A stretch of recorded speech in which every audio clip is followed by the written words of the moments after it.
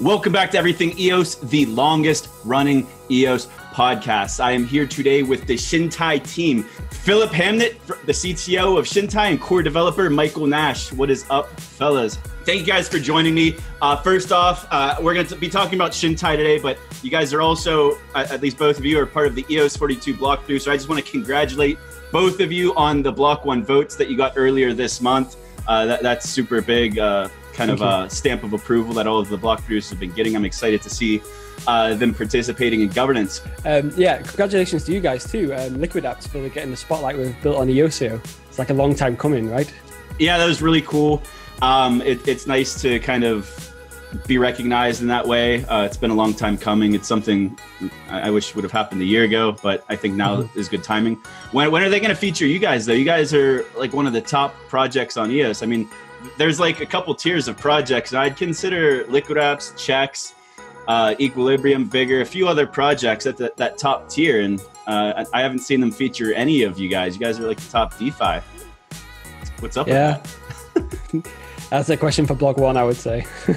Block.One, if you're watching, you can find these guys' contact information in the description below. I think this is a project worth featuring. But as far as today's episode, we're going to feature a lot of cool topics. We got the DAPP token leasing market on Chintai. You got a new CHEX leasing market coming out. We're going to talk about Charm. We're going to talk about WAX. We're going to talk about the Monetary Authority of Singapore, an upcoming conference you guys are speaking at and sponsoring. So let's just kind of get into this. I think everyone knows what Chintai is, but why don't we give a little TLDR on what exactly Chintai is, and then we'll get into the planned topics for today. So Chintai has been around now for over two years, basically since the launch of the EOS mainnet. And originally, we started off as a leasing market for the EOS token. So we allowed people who had lots of EOS but didn't use the EOS blockchain to make passive income by leasing their tokens to people who used the blockchain but couldn't afford to buy lots of EOS tokens to stake to access the network. And that's how we started off all that time ago, back in 2018. And since then, we've slowly evolved into a full DeFi company. Now we have leasing of free tokens, the Boyd market. If you guys know the Boyd project on EOS, and then obviously the EOS token still, and now the DAPP market. And we're also planning to expand into several other areas in finance, such as decentralized bonds, and we have various other little side projects that we've done as well, which we'll talk about later, I guess. You guys were basically the Rex before the Rex. And then right. I think whenever the Rex launched, is that kind of whenever things had to pivot a little bit and expand your offerings? Exactly. Before the Rex launch, we were the only way that you could lease EOS tokens. And I remember at one point we had something insane. We had like, was it 20 million EOS in our smart contracts being exchanged back and forth? It's like it almost insane. $100 million. Way before the IDOS stuff. It was the casinos that were causing the congestion. Exactly. Like in 2018, I remember that. Chintai, you basically saved the network at that time. So right. Definitely. But yeah, when the Rex came out, we had to adapt because obviously most of the liquidity moved over to the Rex. And we had to think about how we wanted to make progress from there. And so that's where we started the idea of leasing everything. We launched our CHEX token and have been trying to form a regulated securities exchange environment right now. I'm excited to talk about that. That's a little bit later in the list. Let's just get into the topics. The one that has me the most excited because it kind of touches me personally is the DAPP leasing market. What exactly is it? What can you do with it? And then we'll kind of get into the nuts and bolts of what it took to get us there. Yeah, great. So as Phil said, Chintai is all about leasing everything. So people who are familiar with Chintai will know that in the past we've leased EOS, as you just mentioned, millions of dollars of worth of EOS being leased through our system. And in the past, we've essentially used a kind of like a classic order book system where, if you're a lender or a borrower, you can just go on the order book and just say, I want to borrow or lend this amount and at this interest rate, and then if the interest rates overlap with orders on the book already, then the orders get matched and the transaction is executed. What we've developed here is something that's a little bit different than that, and it's what we're calling a pooling style market. where instead of individual users lending and borrowing from or to each other, instead it's all kind of done through this pool. So lenders will lend to the pool and borrowers will borrow from the pool. It works similar to the REX. People familiar with the EOS ecosystem will be familiar with that. So in a lot of ways, the DAPP pooling market right now is similar to the REX. It's different in some ways, but if you understand REX, you'll have like a big head start on understanding how the system works. So the big advantage here, we can go back to the real estate analogy. It's the difference between owning real estate and renting real estate, and just like the upfront costs. So with LiquidApps and the DAPP network, if you want to, there's a whole decentralized group of service providers that you might need to stake to get services like oracles or VRAM or IPFS storage. And for each one of those, there's different fees. So if I wanted to stake to like Block.EOS Nation, I might need 1 million DAPP tokens for just a single service. And if I need multiple services for multiple DSPs, we're talking millions of tokens. I don't know what the current price of that would be, but it's in the tens of thousands of dollars, I'm sure, which a lot of startups especially aren't going to have. But because of technology and tools like the Chintai leasing market, it becomes easily attainable for, I don't know what the price would be per month, but couple $100 maybe to be able to rent tens of thousands of dollars of tokens. So that's more reasonable for most startups and most companies. And then the other advantage is it shields these projects from the volatility of a token, whether it be the DAPP token or we'll get into the CHEX marketplace too, the CHEX token. So those are the two huge advantages. Is there anything I'm leaving out here?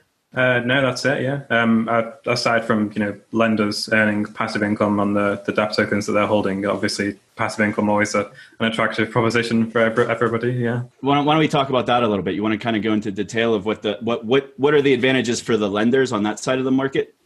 Yeah, sure. So I think it makes sense to talk a little bit about how the DAPP market actually works, and then we can explain why we think Chintai is the best service to use for people wanting to earn passive income on their DAPP. So right now, as I said, it works similar to REX. So if you have DAPP tokens and you're looking to lend them out to people, you can lend them to our pool. And in return, you'll receive something that we're calling the Chintai DAPP token. Because of naming restrictions on the blockchain, we have to call that the CDAPP token. So there's this token now that's called CDAPP. And that will be deposited into your Chintai wallet in exchange for you depositing the DAPP into the pool. And the CDAPP essentially represents a portion of the pool that is entitled to you. So if you own 1% of all of the CDAPP in existence, that means that you own, or at least are entitled to 1% of the pool at any one time. And because the liquidity in the pool is increasing, that means that the amount of DAPP that you're entitled to is increasing. So there are two different ways that the liquidity of the pool will increase. And that's the first is through staking rewards. When you deposit your DAPP into the pool, the DAPP will immediately be staked to the Chintai DevOps staking service. And we're offering rewards based on that at the current market rate, which I think is 80%. And those tokens will be deposited into the pool, which will then raise the price of the CDAPP, which will mean that you'll get more back when you withdraw your DAPP.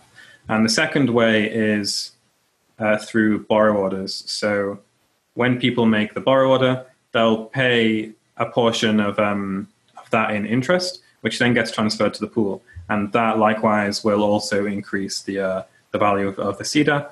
And over time, you'll see returns. We don't want to give any hard numbers for returns yet, because especially since the market's still quite young.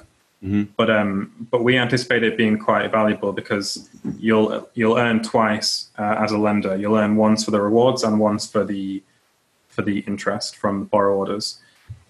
So basically, I think the 80% is similar to what other staking packages like Blocks offer. So with you guys, you're matching what someone like Blocks is offering, plus additionally giving the lenders a portion of the business attracted from the rental market. So the more renters there are, the more people using the DAPP token for its utility of renting services from DSPs like Oracle's or VRAM, the more passive income that the lenders are actually going to receive in return. And then that in turn would raise the APR, which ideally would bring in more liquidity to keep the cycle going and healthy until it finds a good market rate and kind of stabilizes there.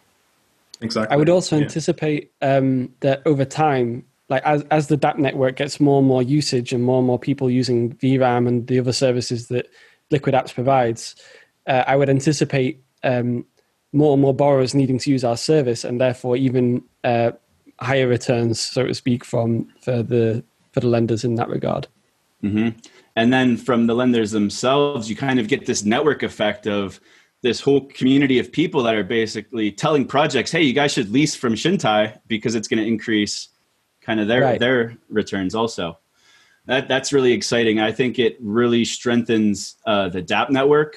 I think it brings a new audience. We have a lot of crossover between our communities, but it might attract some new people to you guys too. And it's just an amazing added utility to the DAPP token that wasn't there before. Token leasing was something that was mentioned in the white paper, and it's amazing to see it come out of the community. But speaking of adding new token utilities, I think we should talk about the CHEX token a little bit. You guys, with this pooling leasing market technology, you guys kind of built and launched with the DAPP token leasing. You guys are using something similar. Would you call it similar for the CHEX token market? And this is something that has not been written about yet. This is the first people are going to hear about this new utility for the CHEX token with the CHEX leasing market. You guys want to introduce what this is? Sure. So we will be launching, well, this is pending legal review. Okay, so our lawyers are looking into the legalities of this, and we're just waiting on final confirmation. But pending legal review, we will be launching, hopefully by the end of July, a CHEX leasing market that will work similar to the DAPP leasing market in that you will lend your CHEX tokens to the pool. Someone can borrow CHEX tokens to stake them. And the purpose of this is for the merchant scheme or our white labeling solution. So the utility of CHEX in this regard, because there are many utilities for the CHEX token going forward. But in this case, it's if you want to access our order books, access our liquidity pool, if you want to make an exchange that is in every sense yours, except the smart matching, the smart contract, that's all controlled by our smart contract. You can do this and have your own fees and make your own interest and all of this. But to do so, you need to stake some CHEX tokens. And those are the borrowers we anticipate who will want to be on the borrower side of this lending pool. And in addition to the interest that those borrowers would be willing to pay, there will also be some additional rewards going into there from fees collected from other markets and other products and services that Chintai offers right now. For example, one of the companies that we're working with right now is called Cinderblocks. They're a real estate tokenization company. Mm-hmm. They want to do fractionalized real estate on chain. And if they wanted to issue real estate tokens and then be able to trade them on their own website, they could do that. But they don't want to go to the effort of having to write an exchange. And then that has to be on chain. And it's just too difficult and too much time and effort for most people to be interested in doing that. So instead, they can simply plug their market into our exchange and launch it. And they will have access to all of the products and features and services that are currently available on our exchange. And to do that, they will need to stake some CHEX tokens. Right. And they will be the ones who would potentially borrow. So just like with the DAPP leasing market, you onboarded this company called Cinderblocks. And just like any other project, they have two choices. They could buy a whole lot of CHEX tokens to get these white label services, or because I don't know if they're a startup or not, but they're testing new grounds here. Maybe they want to feel it out before they make a big investment to actually buy the real estate. They want to rent that first. So they could actually onboard themselves for a much lower rate, and then those rental fees would go to CHEX token holders essentially. Right, for example. Yeah, and this is just an example because I'm not talking on behalf of Cinderblocks. They haven't said that they're launching an exchange, but it's a typical kind of example that would make sense. That's interesting. We'll get into some of the regulation stuff because I'm assuming that we're talking tokenized securities if we're talking real estate. But before we get to the regulatory stuff, I do want to talk about WAX because you guys are doing some stuff there. And WAX is the hottest EOS.io chain right now. I think that's pretty safe to say. So it's really cool that you guys are doing a lot there. You guys are also a block producer there, number 15 last I checked when I was doing my notes as EOS 42. So what are you guys doing on WAX? So we're also going to take this pooling market that we made for DAPP and we're going to be launching that on WAX for the WAX token itself. So anybody who wants to lend their WAX tokens can lend it there. Anyone who needs WAX tokens for bandwidth will be able to borrow them there. And that will be launching soon. We'll also be launching Charm on the WAX network. And I'll explain briefly what Charm is. So you know how on the EOSIO chains you need to stake EOS or WAX for CPU and net bandwidth and RAM, right? So the Charm is a way to automate that process so you don't have to think about it. The idea is you deposit some funds into a smart contract and you say, don't let me fall below 50 milliseconds of CPU time, for example. I've got to have at least that much CPU time. And if you do fall below that, then the Charm will automatically rent tokens for you and stake them to your account for a fixed amount of time. And that's something else we'll also be launching on the WAX network, hopefully in the next month or so. Awesome. And WAX, for those not familiar, WAX does not have REX. So it's not like EOS mainnet where they have their own REX marketplace. But a good example of the utility for Charm on EOS mainnet is I got into this habit before I started using the Charm. If like every 30 days I would renew my CPU with the REX. I'd just buy like 0.01 EOS every month. And then every 30 days I'd always forget about it. And then I'd go to do a transaction. It gets stuck and I'm like, oh crap, I got to go back to blocks and rent more REX again. So what Charm does, it kind of just automates that. So I'm never over renting either because before that, or before I started renting just 0.01 from REX, I was renting like half an EOS at a time just to be safe. I'd have thousands of EOS staked and I knew I didn't need them, but I would stake them anyway because I'm like, screw it. It's only half an EOS and I don't want to run out. So what Charm does is you're only spending what you're using, and then only whenever it goes below that threshold, it kind of renews your CPU.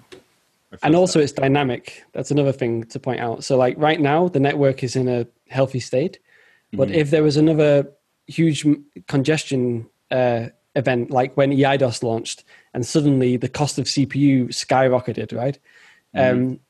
Charm can deal with that automatically. So the moment that CPU becomes really expensive and you go to, like, if you've seen that on blocks before where you log on and it says like you've got 5,000% used for your CPU. Oh yeah.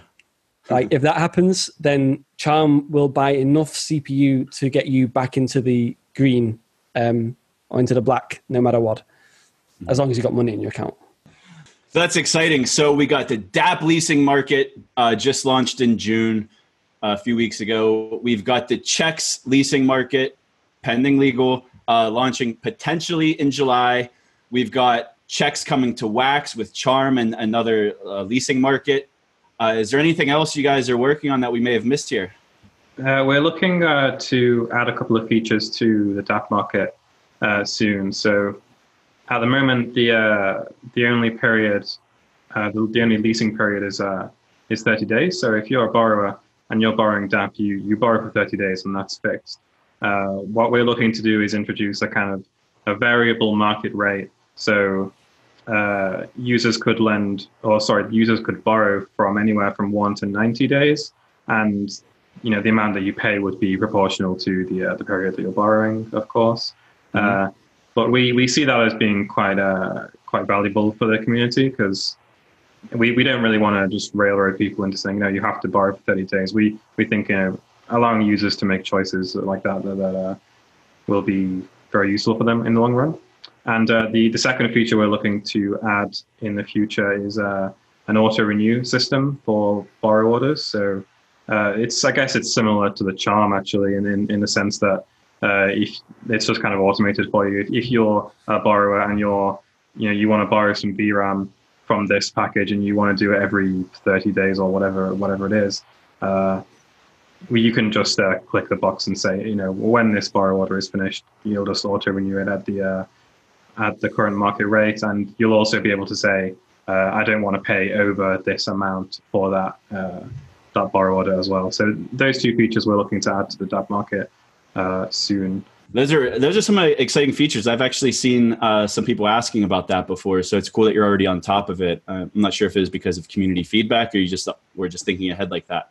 So the other exciting thing I wanted to talk about today is something that I don't get to talk about enough because I'm just not in this area, and that's regulation and compliance. You guys are at the forefront of that. You guys are doing a whole lot of stuff in Singapore, though. Dude, what is it about Singapore and DeFi that has attracted you guys there? What are you guys exactly doing there? So Singapore has a very friendly regulatory environment. One of the biggest issues right now with market penetration in tokenized securities is that regulatory frameworks around the world just aren't mature enough to deal with like distributed ledger technology. To this end, like Singapore recently passed a bill called like the Payments and Services Act. And this is like a major step forwards in terms of DeFi products for securities. That's one of the main reasons why we're moving to Singapore for our regulated finance. You guys are in the process of getting some sort of license. What's that about? So yeah, we're applying for a license right now, which is going to allow us to do token security issuance and any financial products that service the assets that we're going to be issuing. So essentially, that will mean that securitized tokens and utility tokens will be tradable and leasable, including some custodial privileges stuff are covered by this license as well. And that will all be possible through our exchange going forward. But that license is in the process of being obtained right now. It's exciting. Yeah. So what's like an example use case of something that would be possible to do completely legally once you have this license? So one example, which is like the most commonly used one, is like real estate. Mm-hmm. So you can imagine someone comes along, they want to tokenize real estate, maybe say a large apartment block or something. Mm-hmm. And it's costing millions of dollars to buy the whole block. And this will allow people with small amounts of money who would usually be cut out from such a portfolio. They wouldn't be able to invest in real estate because they don't have the money necessary to do it. But they could invest $1,000 in real estate in a location and get a fractionalized token from that. And that token we could issue that token on behalf of these real estate companies that want to do fractionalized token distributions. We would then also be able to set up a secondary exchange for that so that you could trade that token against fiat currencies. There'll be fiat on-off ramps or other cryptocurrencies. All of this will be possible going forwards once we've got this license. Yeah, that's awesome. So where's the article? Encoded, you guys put out a blog article maybe like a month ago about encoded compliance, how this not so sexy aspect of tokenized security will change the future of finance. With all of this stuff, you're basically maintaining a paper trail of all of the transactions on a blockchain. Is that essentially what's going on here and what the secret sauce is? Yeah, it's partially this, but also I would say the automated compliance is quite important too. So the way this is going to approximately work is as follows. If you want to use this security tokens exchange, you'll have to register and do KYC, AML, obviously. Mm-hmm. But once you've done that, the details will be partially stored on chain. Not the details of like where you live and what your real name is and so on. Like that won't be on chain directly, but that you have passed the KYC will be on chain, right? So just like a flag, like past KYC flag. For example, yeah. I'm simplifying a bit, but yes, like that. So for example, like let's just make an example up where there are two security tokens. One where anybody is allowed to trade it, and another where only accredited investors are allowed to trade it, right? And we have in a compliance contract something that says that this person has accredited investor status and this person doesn't, this other person doesn't. So if you go to our website and log in, then the accredited investor will see both of those markets the one for accredited investors and the one not for accredited investors. Whereas the non-accredited investor won't even realize that the accredited investor market exists, as an example. And so he will inherently not be able to break the law because the option simply won't be available to him. It won't be visible on the website, and the smart contracts won't allow any non-compliant thing to occur. The other non-sexy aspects include things like reporting, so taxes, getting tax sheets printed out automatically, whatever else is required in order to guarantee that you are legal and compliant and following all the rules and laws. You say it's not sexy, but for the companies that have to maintain all that paperwork, this is very sexy. I can only imagine the accounting and manpower that goes into actually being compliant as a business in these industries. So I think for them, it could really save them a lot of time and money. So I think it is sexy to them. Yeah. The intention is that for those companies, they have to push a button and their auditing is done.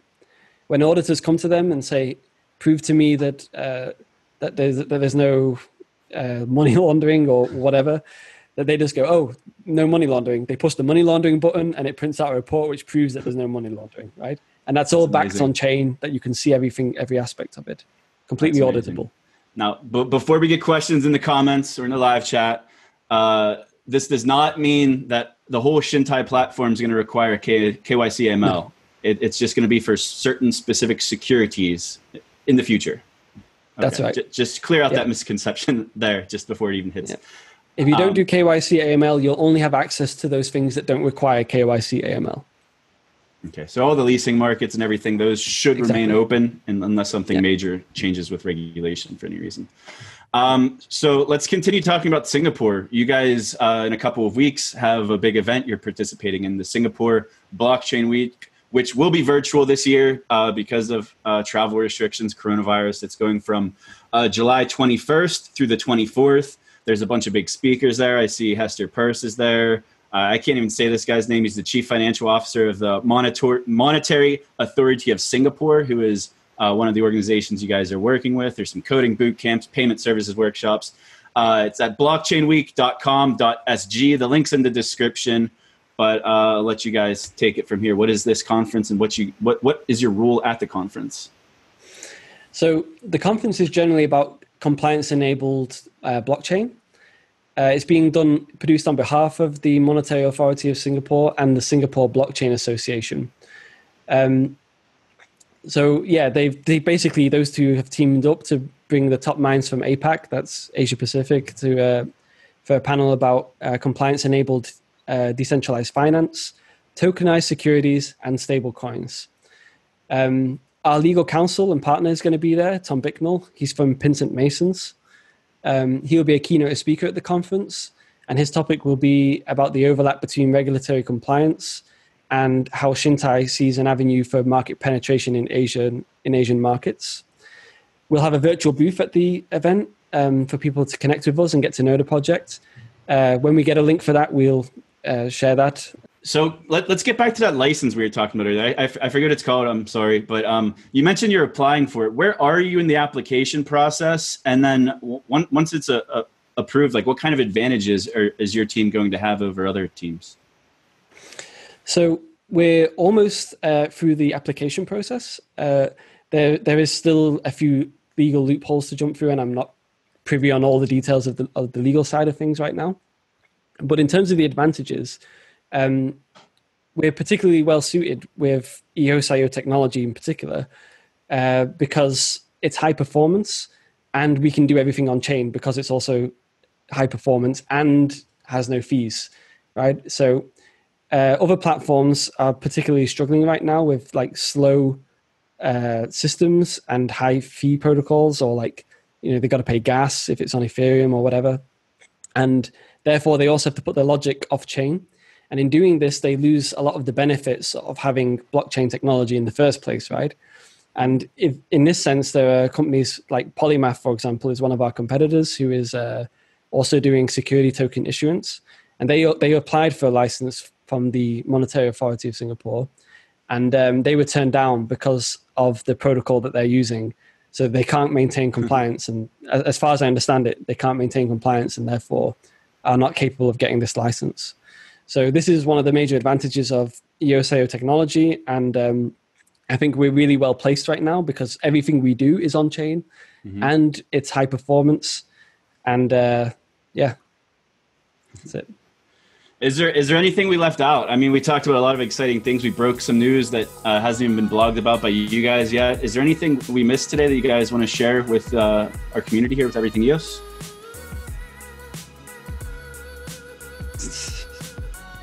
No. Sure. Yeah, I think we covered everything. Yeah, we tend to like if we have news, we just say it. Like on the day we have it, we say it. We don't hold news back and like build hype and stuff. And we tend to not tell anyone things until we've actually done it. It's quite rare for us to say we're releasing something next month. Exactly. So we're working on a lot of stuff right now, but we only announce stuff when we actually release it. Well, there's a lot of things people could do to interact with you guys. They could join your community on Telegram. They could use the charm on right now on EOS, soon on WAX. They could rent DAPP tokens. They could rent checks. No, not quite yet. They can't rent check. Bleh. They could rent DAPP tokens. They could rent Boyd tokens. Are those the EOS tokens? We also technically have an EOS market, but no one uses it because of the REX. But if the REX ever goes down, like ours is there as like a backup, like it's a redundant system for the case that REX has a problem. All right, I guess we could wrap up there if there's nothing left to talk about. There's some exciting things happening on Chintai. You can keep up with them at chintai.io. All of the links we've talked about today are in the description. Thank you, Nash. Thank you, Phillip. I hope to have you guys on again sometime in the future whenever there's exciting things going on again, which kind of seems like it's a constant thing here. So until next time, I guess we could finish this with Go EOS, right? Go EOS! Go EOS!